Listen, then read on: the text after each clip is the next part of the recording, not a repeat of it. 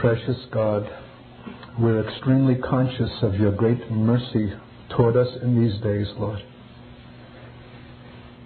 That your eye of pity has been upon us, Lord. That you've seen our frames and that you know that we're as dust. And that you've chosen a foolish thing, by God, to convey your word. Thank you, Lord, for such mercies. May they continue, may they abound, Lord. We love your precious presence. And I just wait upon you now, my God, and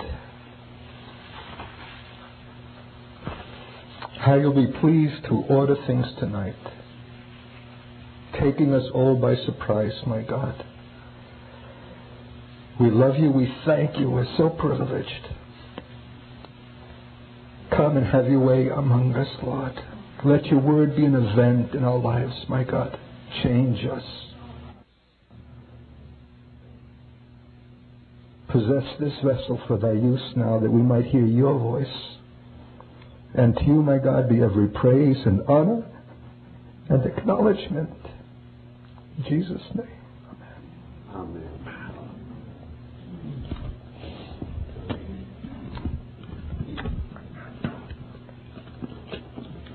Out here.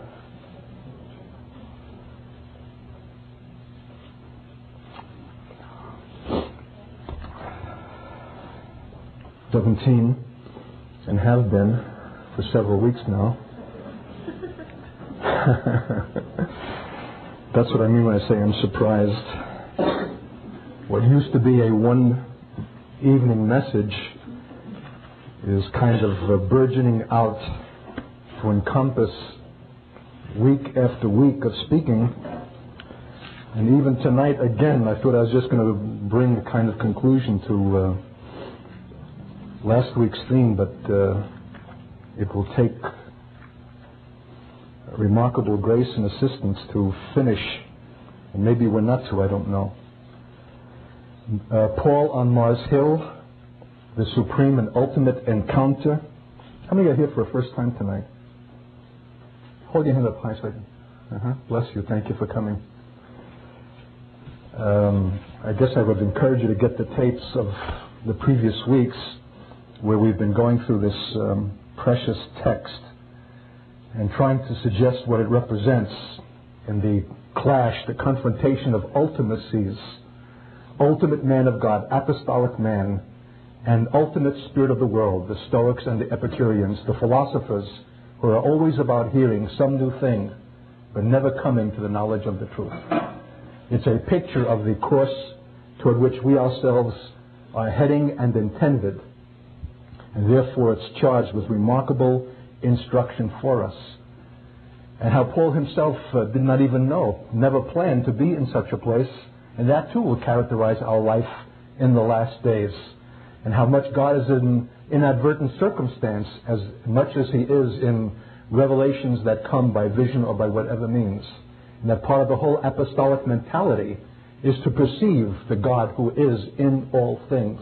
And not to find ourselves surprised. To be held over in a city in flight from persecution, waiting for our colleagues to catch up with us, and while there, having our spirits grieved as we see the whole city being given over to idolatry, and therefore disputed he in the synagogues with the Jews and in the market daily with those who met with him. A chain of circumstances that unfold by God, that brings God's man to God's appointed place in God's time.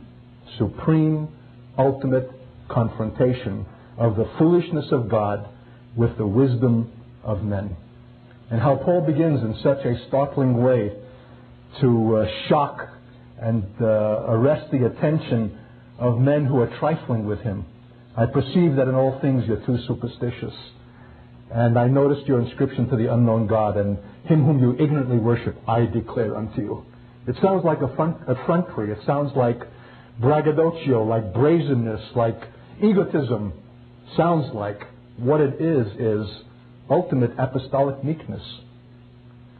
A man just saying what is and what needs to be expressed in the authority that must come with words because life and death is hanging in the balance. All eternity is at stake in this once and for all confrontation. You say that's an extreme way to perceive Paul at Mars Hill. No. That's the way in which all things should be perceived even tomorrow at the office.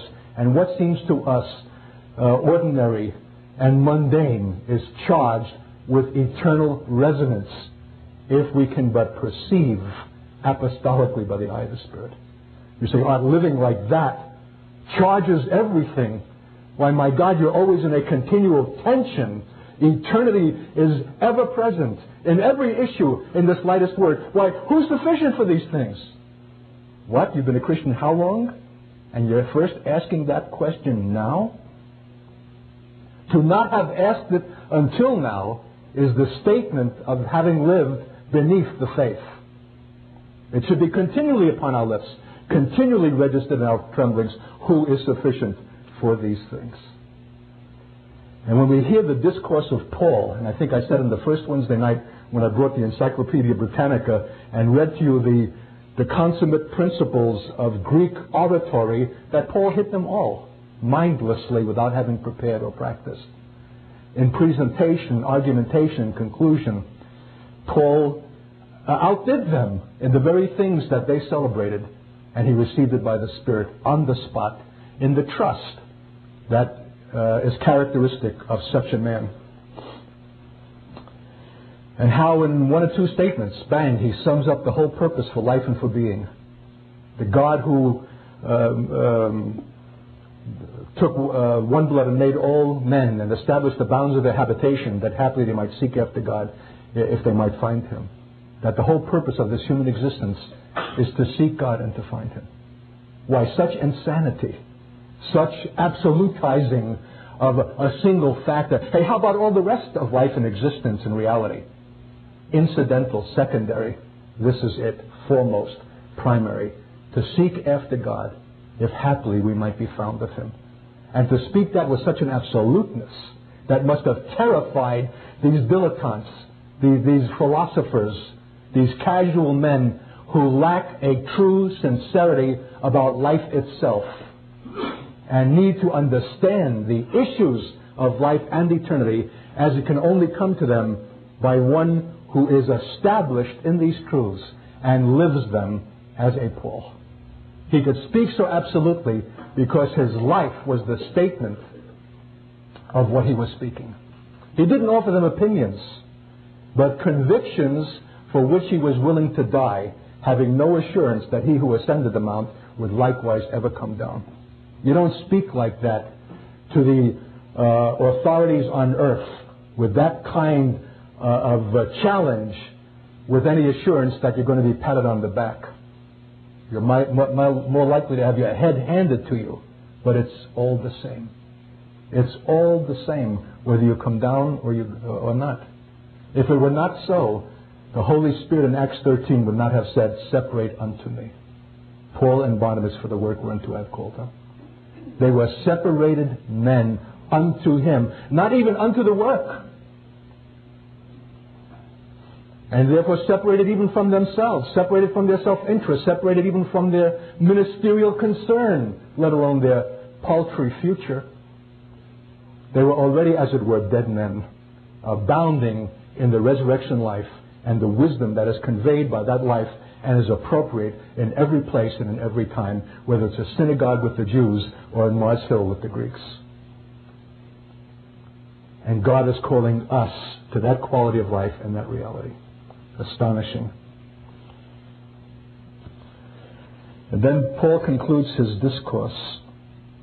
Truly these times of ignorance God overlooked in verse 30, but now commands all men everywhere to repent, because He has appointed a day on which He will judge the world in righteousness by the man whom He has ordained. He has given assurance of this to all by raising Him from the dead. And when they heard of the resurrection of the dead, some mocked, while others said, "We will hear you again on this matter." So Paul departed from among them. He had said what needed to be said, and he ended on an apocalyptic note. He ended with an eschatological urgency And these are two words that need to be restored to our vocabulary and to our use. I'm not saying them to get fancy. I'm saying them to remind you that both these things have been profoundly lost to the church in modern times. And last week, I believe I quoted one source or another in which the theologian said that the loss of this kind of apocalyptic urgency and expectancy has greatly enervated the church. I believe he said that we can still have an idea of the extraordinary power with which such eschatological convictions, eschatology is the Greek word meaning for the end things. He had convictions about the things that will come at the end. How many here believe that we are in the end times? Amen. Do we really believe it? And do we have this sense of urgency, and are we expecting its imminent, soon conclusion by an apocalyptic event of a devastating, final, once and for all kind, namely the Lord's coming in judgment, which will be a terror to the mockers and the blasphemers and all who have thumbed their nose at God and derided Him, when He shall come in awesome power and in splendor, according to the Scriptures and the expectancy of the saints throughout the millennia. That's powerful. It's powerful to have that kind of expectation. It communicates something. It brings a valence, a quotient, a dimension, a tremulous something, a vibrato of the Spirit into your voice, into your walk, into your very face, into your very demeanor, your eye. Without even saying something, you're communicating eternity. You're living in the anticipation of it. You're bringing the eternal thing into time. What is future becomes now. What is holy is brought into the mundane and into the ordinary, into the secular. It's not reserved for Sunday. That was a powerful church because of their eschatological convictions that must have exercised in the lives of the people who held them. To believe that one was living in the face of an end that might happen tomorrow, and in any case very soon, must have imparted a tremendous sense of urgency, responsibility, and vitality. The appointed time has grown very short, quote, surely a partial explanation of the amazing energy of the early Christian community is to be sought in its intense conviction of the approaching end. Alack and alas, according to the theologians, that end was postponed. And so Paul and others like him were faced with the embarrassment of a failure to see the thing which they were momentarily expecting. And then, according to the theologians, all kinds of doctrinal and other adjustments had to be made, with the subsequent loss of this eschatological and apocalyptic center to the gospel message. And there have been other accommodations, and the end result of which is the institutional kind of Christianity which prevails today in the best of all possible worlds, which we do not expect to end, but grow progressively better.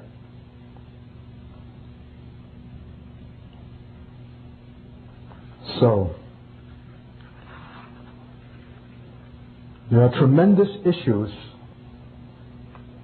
consequences in whether the church can find a way back to this kind of expectancy and urgency. And I've marked a few quotations from a choice book that has come into my hands. I'm so impressed with it. I've written the theologian a letter telling him how astonished I was in the reading of his book, that this is charged with such an apostolic vigor that you wonder that such a man can find a place in the halls of academia in the theological world. He must have a very special biography. He writes, the impending return of Christ is made necessary by Paul's conviction about the resurrection of Jesus Christ. Resurrection language is apocalyptic language. It receives its meaning from the apocalyptic hope in the resurrection of the dead, which will take place when all history finds its fulfillment in the manifestation of the apocalyptic glory of God. The resurrection of Christ can bear no other meaning than its anticipatory significance for the future resurrection of the dead. Now don't get scared. Don't hit the panic button if you hear a few multi-syllable words, because this man is saying something that it behooves us to understand. He's saying that the issue of the apocalyptic of God is the issue of resurrection, and that the issue of resurrection is the issue of the apocalyptic. Why? Because it began with the resurrection of Jesus. That being raised from the dead is a prefiguring, a foreshadowing of the same kind of power and the same kind of demonstration and the consummation by a return of what was begun in that being raised. And that we who are living in that resurrection life and power already exhibit a foretaste of that which is to come. It's an anticipatory, it anticipates the significance of the future resurrection of the dead. Because when He appears, those that are dead in Christ will rise first.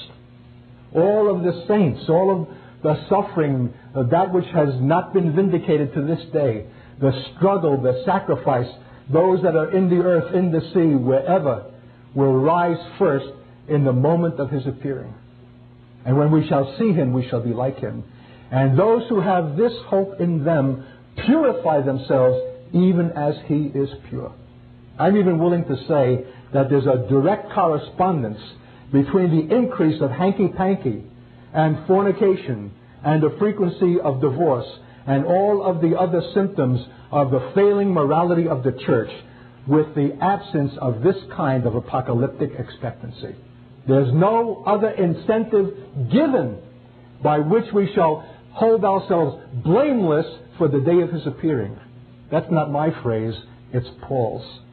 And I wish I had the ability, I wish I had the time. I only commend it to you, encourage you to go through the letters of Paul and go through the apostolic writings and see that virtually in every mention of the day of the Lord or the coming of the Lord or this kind of expectancy, there's also some kind of ethical or moral statement addressed to the saints, by which, seeing these things, what manner of men ought ye to be in all holiness.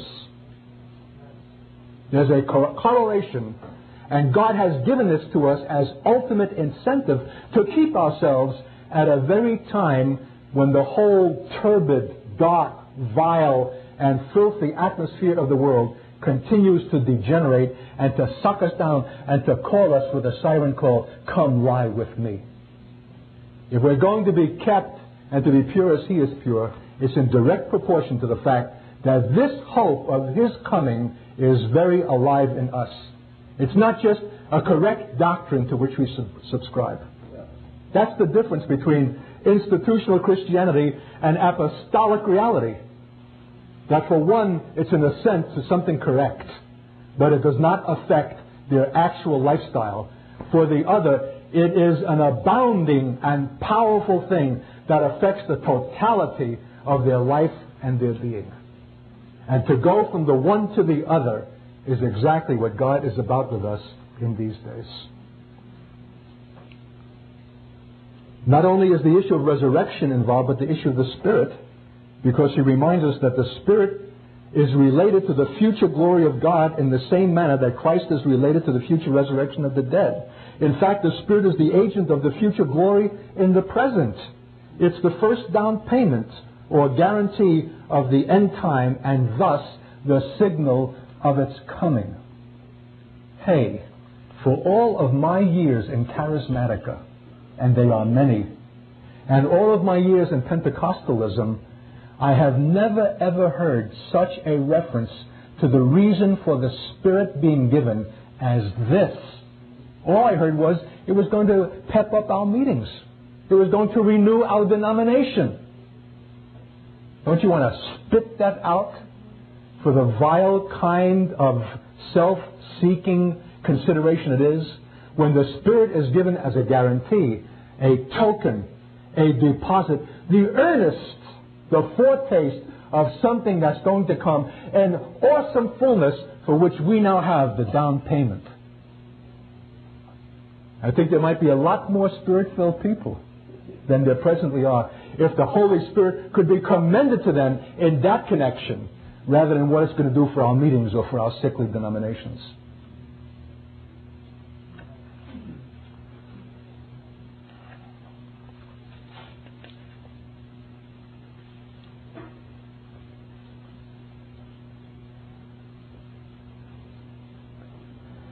So Paul's theology is related directly to the radical character of his imminent expectation.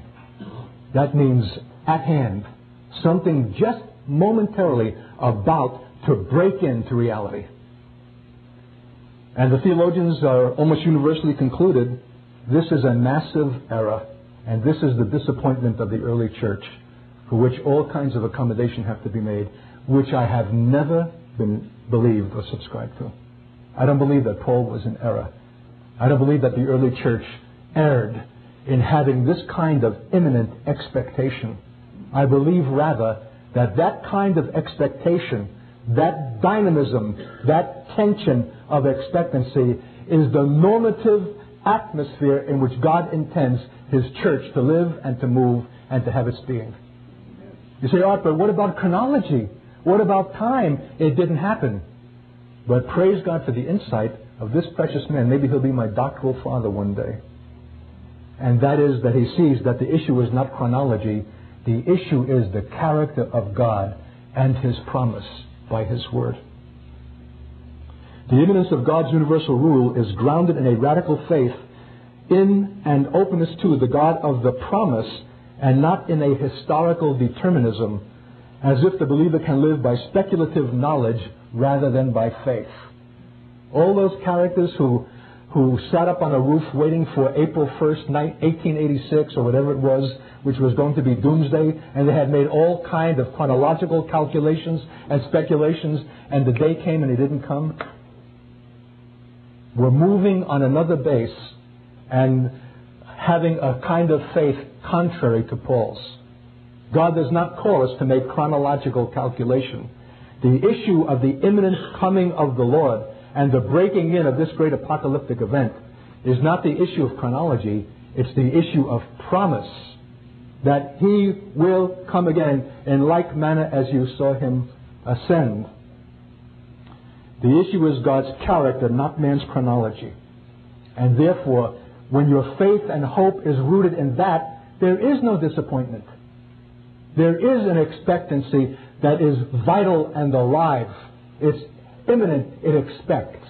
It is not, is it tomorrow or the next day, or this has to happen first or that, or will it be the year 2000? It's living as if, as though. And it's living. In fact, really living. In fact, maybe this is the release that will enable us at last to live apostolically as we ought. Because let those who are married be as though they were not. For I adjure you that the time is short, and I would have you to be without distraction. You see how everything comes into Paul's consideration for the church based on his central view of this eschatological, apocalyptic expectancy. To live as though is true living. And you know what I think? I don't think our wives will be the worse for it. I don't think that they're going to be the victims of, as much as they are now, for our sitting before the TV to watch the football game or to be out on the golf course. I think, as a matter of fact, in a way that I can't articulate, they're going to be the beneficiaries of a heightened and deepened and far more significant quality of relationship with men who so live that we have not yet entered that kind of realm of Christian marriage. Live as though. Handle the world as though. Buy as though you are not ruled by its fads and by its fashions. Paul was not embarrassed that there was a seeming delay.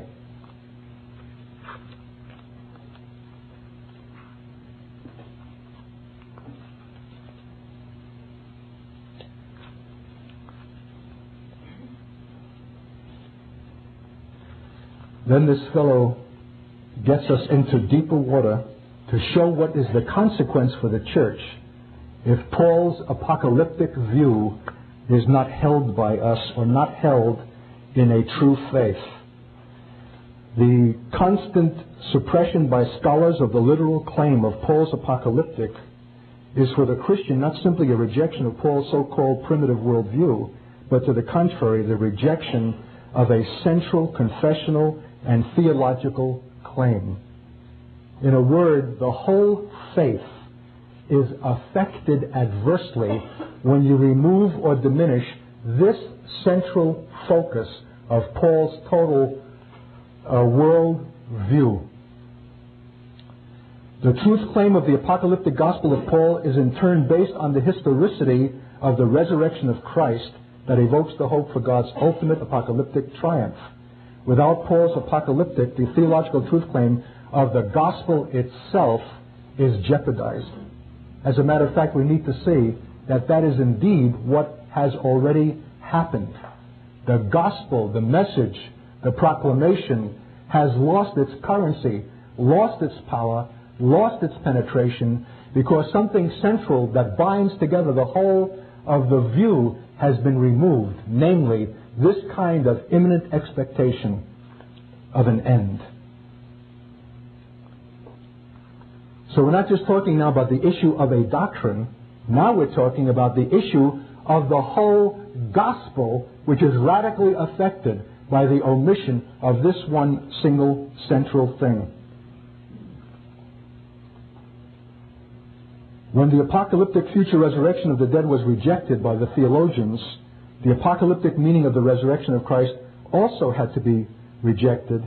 And in the last analysis, the resurrection itself has to be rejected.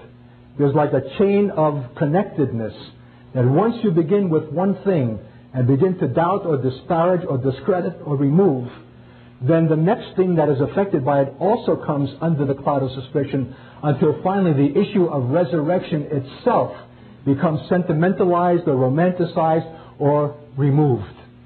Or we continue to hold it technically and doctrinally, but we no longer believe it in the vital sense of that which affects our life.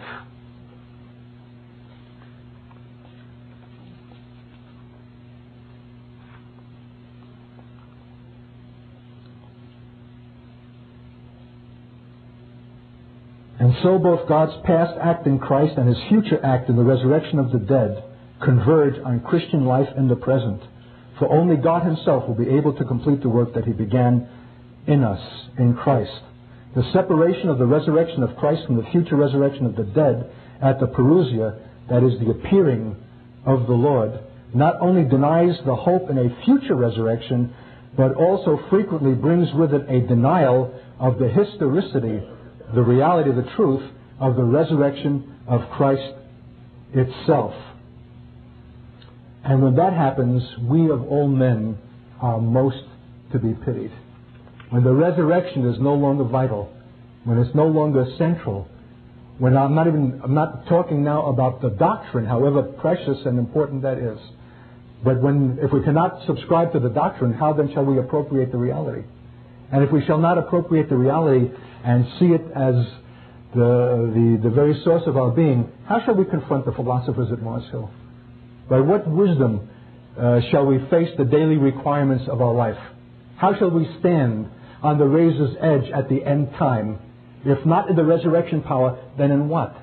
In our own well-meaning religious intention? In our own Lutheran correctness? You see what I mean? These are shabby, utterly inadequate in terms of the magnitude of the thing to which we are called at the end of the age. The issue of the resurrection is all. And what this writer is so stunningly showing is the connectedness between the issue of the apocalyptic, the expectation, and finally the issue of resurrection itself.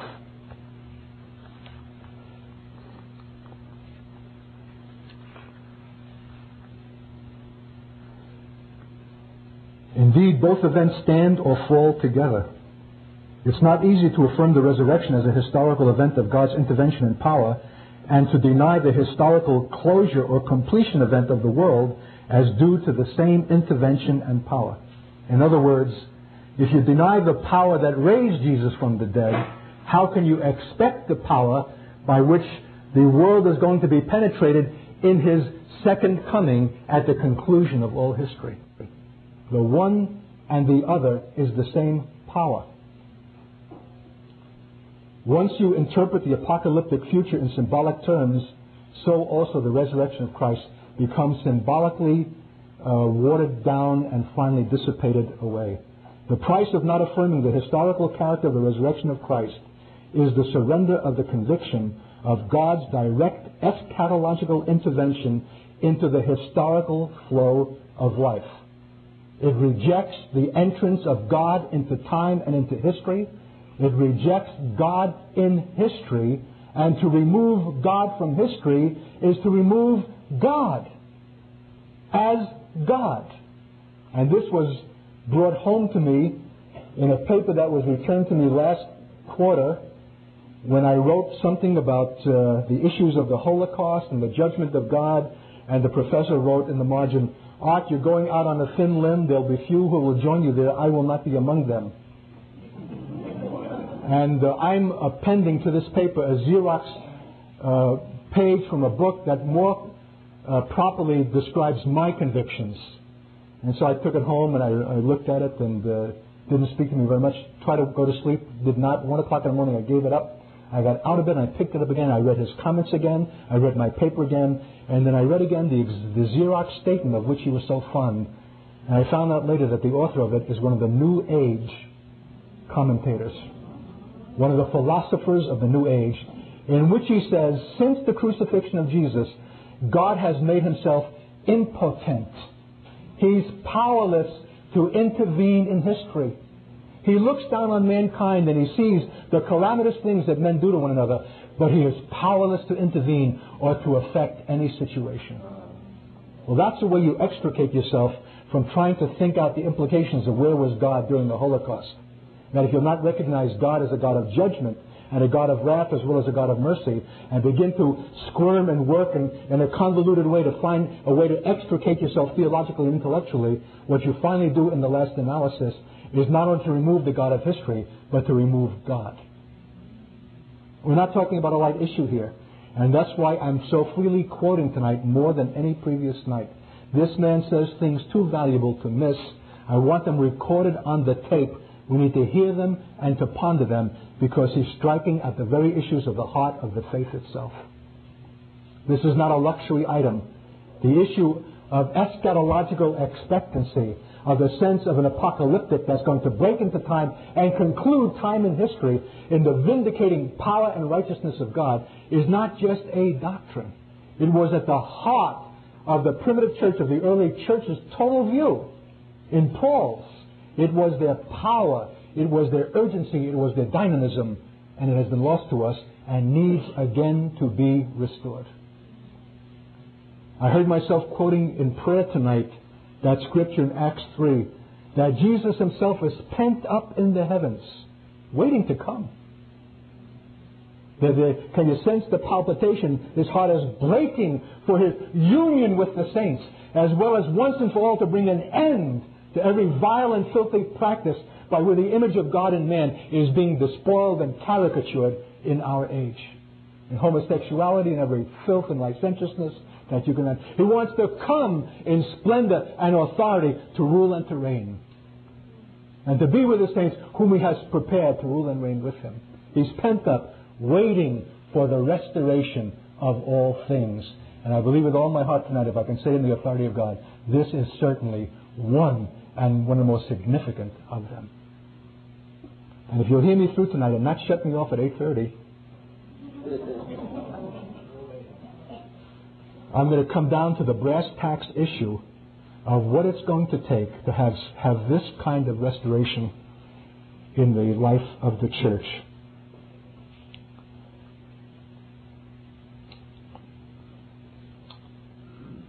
Paul's apocalyptic only becomes a genuine possibility for us today when his emphasis on the radical transcendence and glory of God over all our reckonings and calculations is given its full weight. Apocalyptic degenerates into speculative knowledge and predictions unless God's end time is seen within the context of his radical transcendence over history. For notwithstanding the signs of the times, whether they point to God's imminent coming or to God's delay, the one necessary and basic sign has been given to us in the death and resurrection of Christ. And this one sign determines the character of all future signs. Indeed, it determines the character of Christian hope itself. Have you got hope tonight? Is there a hope of His coming? The historic hope of the early church was not its escape. It was His return in glory. They were hanging on and occupying until He came. They were preparing a way for the King. They weren't feasting and burping their way, hoping that in the last moment, with their guts hanging over their spiritual belts, to be lifted up and to avoid calamitous things that would be coming upon the earth. They had another kind of hope, and the very different character of it affects everything. What your hope is, in fact, will affect all the quality of your faith. Can you hope for the appearing of the Lord, despite every appearance to the contrary? The world seems to go on as it is. For 2,000 years, the church has been waiting this appearing. There doesn't seem to be the evidence of it. The church seems to be flabby and out of shape. This is happening and that is happening, the PLO and terrorism and every kind of stark and vile thing. Can you hope in His appearing? If you don't, you'll not purify yourself as He is pure. And if you'll not hope for that appearing, how shall you hope for the appearing of the Lord after the ministry of the Word is concluded tonight, and we shall ask the Lord to touch bodies and meet broken hearts and to deliver from vexatious things if we cannot hope for an appearing? Got the point? Our hope for God in the now is profoundly tied up and connected with our hope for Him in the ultimate end. And the one is no stronger than the other. It's the statement of what is the substance of our real faith. To have restored to us a hope for an expectancy for His coming in Perusia, in that explosive breaking into history, as the Lord of glory, is of the same hope by which we shall hope that He'll appear to us tonight to meet our needs as Redeemer, Healer, and Deliverer. It's all one apostolic expectancy and faith.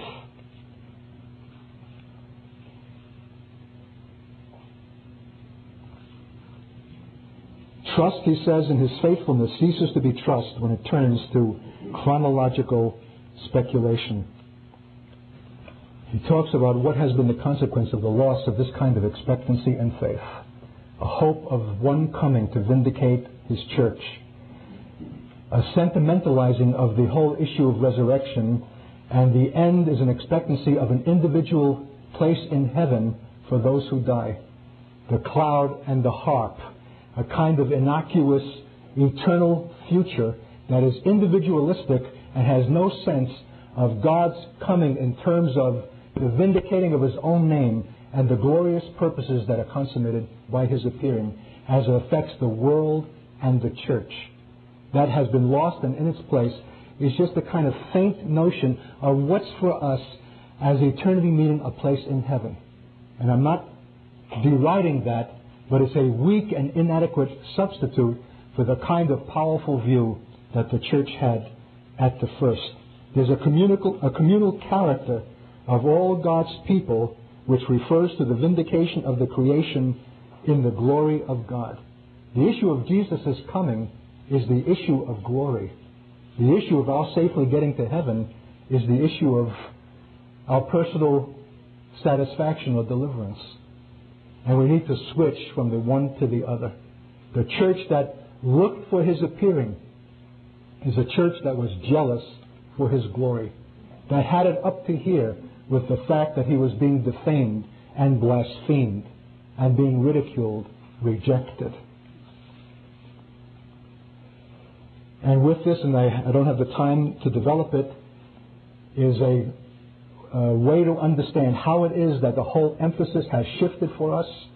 We are not a pilgrim band looking and hasting the day of His appearing, but rather our values have become prosperity, comfort, excess, abundance, and the like.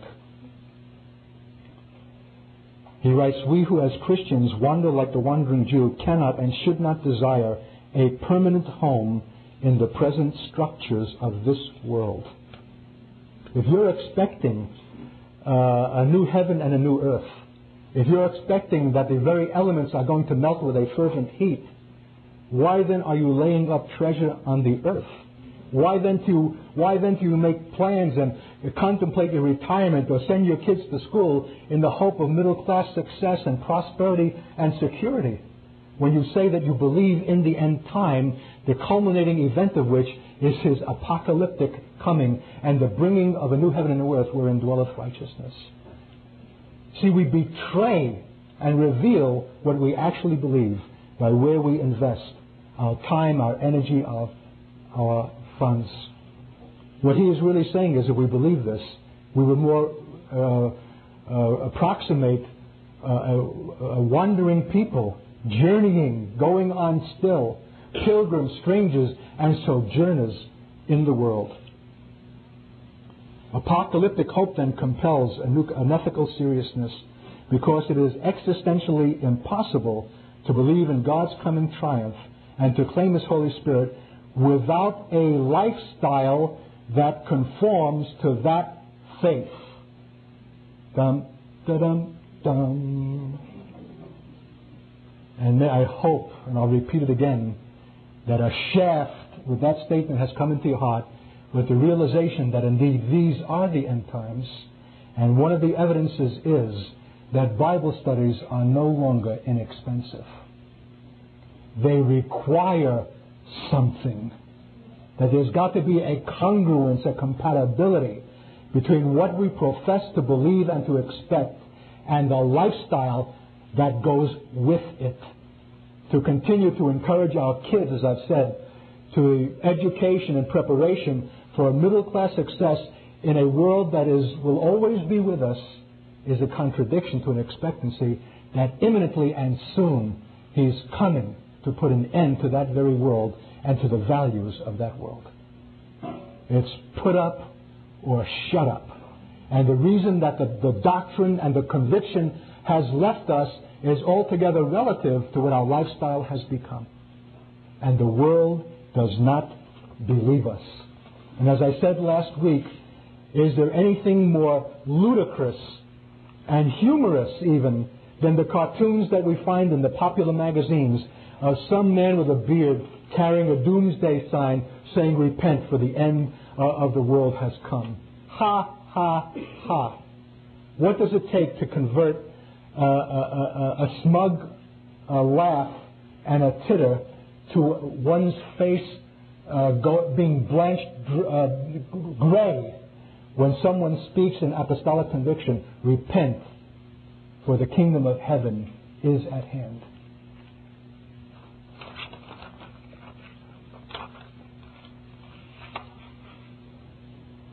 Paul says that he has fixed the day in which he will judge all men. And as I asked last week, what would be the effect on the world today if men really believed that? What would be the effect on the morality and the character of even non-believers if they sensed that indeed there is a day in which all men will be judged by that one whom He raised from the dead, even Jesus Christ? That has got to have salutary, mediating effect on the unbridled license with which men are now presently conducting themselves in the world. He has fixed a day in which He will judge all men. What would be the effect if society believed that? This is an urgency which the secular mind cannot grasp, and of which we have been unable to persuade them. Even those who heard Paul on Mars Hill said, "And what will this babbler say?" And when they heard of the resurrection, coupled with the announcement that the one who is coming and has been resurrected from the dead is judged, some said, "We will hear again of this matter." And they never did. But they will be held eternally accountable for what they did hear. Not that it was lengthy, but that it was cogent, penetrating, total, and authoritative. Not only in word, but in the very reality that exuded from the life of Him who spoke it, who was already in eternity while He was yet in time, because He had His citizenship in heaven. He saw the things that were invisible as being more cogent and more real than the things that are temporal and seen. And it was so effectual for Paul that he counted his afflictions, which were many in Apostolic, as momentary and light. Paul's eternal view mediated how he lived in the present and affected even the things which he felt. That's bringing eternity into time. And until we reach that place and that conviction and that reality, our words will be scorned, will be laughed at, will be impugned. We will not be able to persuade men, knowing the terror of God. It's one that takes eternity into consideration that believes men will be called into account, and that even we will be called into account. For it says in 1 Corinthians 10, I believe, that we will be judged for all that we have done in our body, both good and bad. And I said last week that Paul lived in the continual consciousness of God as judge. It wasn't a hangover. It wasn't a trip. It wasn't a condemnation. It was a realistic appreciation of a God who is sovereign and all-seeing. And Paul lived in the conscious awareness of that, really lived. That's why he didn't have to be monitored. That's why he never fell into hanky-panky. He lived in the knowledge of a judge. And because he knew God as judge, as well as God as Savior, he could commend both the wrath and the mercy of God to men upon whom it will certainly fall, lest they repent. And this kind of view of eternity and its consequences brings a certain urgency into all human deliberation and compels men to make a decision for or against God. Eternity is not just some kind of mindless category, a nondescript word. It's a palpitating, powerful sense of things which should already be more real with us than the things that are temporal and seen. You say, but how do you go from the one to the other? You've got to fight for it. You've got to battle with your eyes. You've got to turn from the Sears catalog or whatever it is that continually draws you into things, into time, into place, into the paraphernalia and the accoutrements and the whole weightedness of the world that breathes the Spirit. This is the best of all possible worlds, and it will ever remain so. You've got to fight your way into the Scriptures. You've got to live in the reality of what is apostolically expressed there and make that the predicate and the foundation of your life and not what you see. Your sense of reality is not to be formed by Time magazine or Newsweek, but the sense of judgment that is already working in the earth through cataclysm, through social breakdown, through PLO, through eruptions of volcanoes, through breakdowns of economy and failures, which men do not see as coming from the hand of God because the church has not seen it. What are the foundations of our seeing? Do we mentally inhabit the world of the Scriptures as the real world? Don't tell me that you're good at Bible studies. Do we mentally inhabit the world of the Scriptures as the real world? That's why I could say to that Jewish professor at New York University, the head of the Department of Philosophy, and the rabbi and the renowned expert on the Pauline Scriptures who said, "Are you a Jew for Jesus?" "No." "Are you an evangelical?" "No." "Are you a charismatic?" "No." "Well, what are you?" I said, "I leap over all of these contemporary phenomena, and my roots are with the apostles and the prophets." Boing! But I'll tell you, you have to fight for that place. To come into the reality of the Scriptures as if that constitutes the reality of your life. In that you live and move and have your being. When every outward appearance is to the contrary. And even when you leave this room tonight, get into your cars, which is a piece of the technology of the world, and into your homes and into the streets and see the impressiveness of the world. Already something is beginning to dissipate. Contend for the faith that was once and all for all given to the saints. And because we have not contended for it, we have lost it. We have continued in our doctrinal correctness, but we have lost the palpitating reality that makes all the difference. We need to mentally, existentially, actually inhabit the world of the Scriptures as being the real world. You say, but that will make me strange. People will think me queer. I'm marching by another beat. Exactly. We're strangers and pilgrims and sojourners in the earth. And if you're not strange, and you don't look strange, and you don't exhibit strangeness, and you're not observed as being strange, something is amiss with the quality of the faith in which you walk. It's guaranteed to make us strange, if indeed we will believe it and make it the predicate of our reality.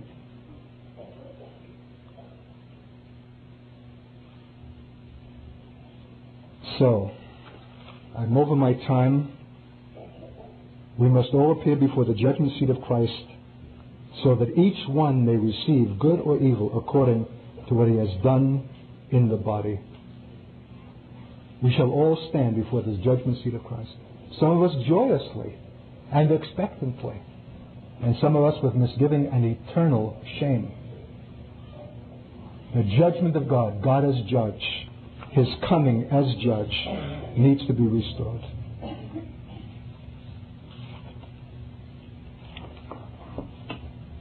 Do you have that hope? I have so many scriptures that I could read. Wow. Isaiah 13. And the day of the Lord. Paul didn't make this up. He didn't get this out of the air. It was part of the Hebrew tradition of the faith. Wail, for the day of the Lord is at hand. It will come as a destruction from the Almighty. Therefore all hands will be limp, every man's heart will melt, and they will be afraid. Pangs and sorrows will take hold of them. They will be in pain as a woman in childbirth. They will be amazed at one another. Their face will be like flames. Behold, the day of the Lord comes, cruel with both wrath and fierce anger, to lay the land desolate. He will destroy its sinners from it. For the stars of heaven and their constellations will not give their light. The sun will be darkened in its going forth. The moon will not cause its light to shine. The same thing is echoed again in Joel, and that's the very text that the Spirit gave Peter on the day of Pentecost. Repent! Whosoever shall call on the name of the Lord shall be saved from this judgment which they felt was imminent, because they saw the foreshadowing of the foretaste of the token of the guarantee of what was to come by the Spirit that had fallen upon the church.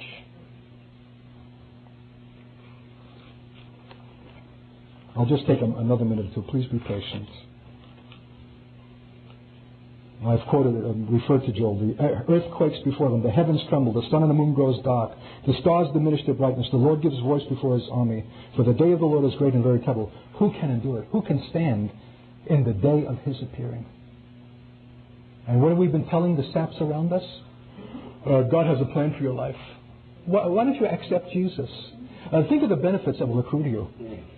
Not that there are not benefits, but is that the basis for the proclamation of the gospel? Repent, for the kingdom of heaven is at hand. There's something coming that transcends history, transcends time. It's pent up in the heavens. It's waiting now. It's at the door. And you can already see the first evidences in those who are already walking in kingdom truth and kingdom reality and kingdom light. It's at hand. It's imminent. Repent, therefore.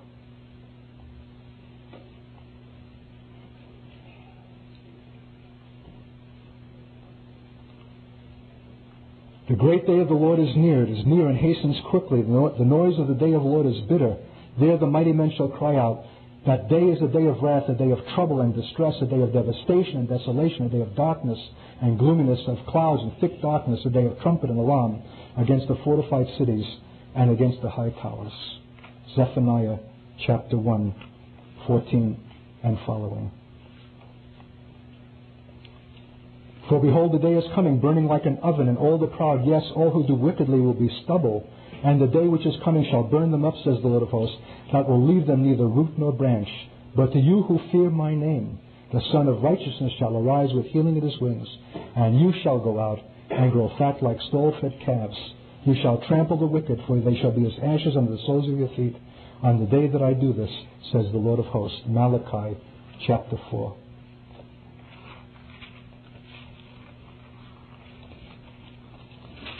And I'll just end with one New Testament scripture that's to be found virtually in every book and in many places. 1 Thessalonians chapter 3, for you yourselves know perfectly that the day of the Lord so comes as a thief in the night. For when they say peace and safety, then sudden destruction comes upon them, as labor pains upon a pregnant woman, and they shall not escape. But you, brethren, are not in darkness, so that this day should overtake you as a thief. How does Paul conclude that letter? Now may the God of peace himself sanctify you completely, and may your whole spirit, soul, and body be preserved blameless at the coming of the Lord Jesus Christ. He who calls you is faithful, who also will do it. These things are written for our admonition, upon whom the ends of the age have come. I want to pray that God will give us apostolic faith, that God will give us apostolic courage, that we'll be willing to forsake any aspect of our present lifestyle that militates against these truths, and bring our life, our style, and our being in conformity to the Word, whatever sacrifice that requires, that we ourselves might be prepared for the day of His appearing and be able to warn others cogently with power and with authority, because we are living what we believe. Let's pray.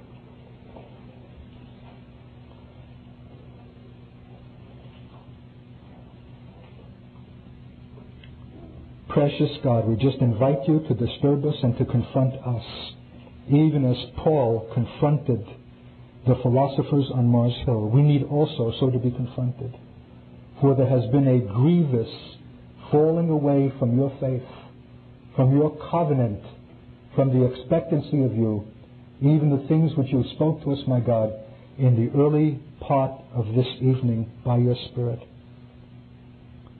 Disturb us, my God, that we might disturb our world for Christ's sake, that we might bring the sense of eternity into time, and to warn men, lest the event overcome them and take them unawares. Be our longing, my God. May it not just be a biblical fact that we're waiting for, but your precious appearing. May the fervency of the Spirit give us a longing in our hearts for the Holy One of Israel, whom we have worshipped not seeing.